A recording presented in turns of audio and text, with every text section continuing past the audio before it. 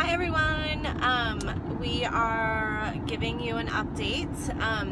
We got some good news today after some really extremely bad news, a major bump in the road. We finally got good news after lots and lots of praying and all of our family members and friends praying for us. So thank you, by the way, for all the prayers. The power of prayer is pretty awesome. There's Jer.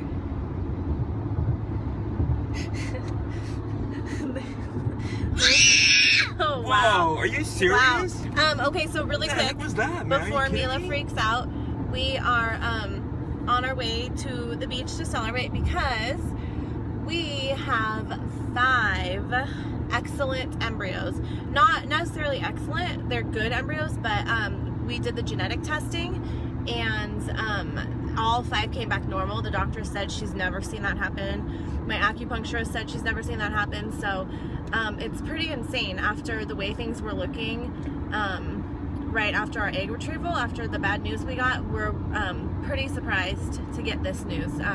It started off as the doctor calling and telling us that 4 embryos were sent for transfer.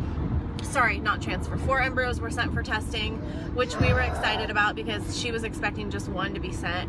And then a couple days later, the doctor called and said, guess what? We were able to actually send 5 for testing, and oh, by the way, 5 came back normal, so you have 100% normal rates, which is really exciting and really insane. And then finally, the last piece of good news is we do not have to wait until October.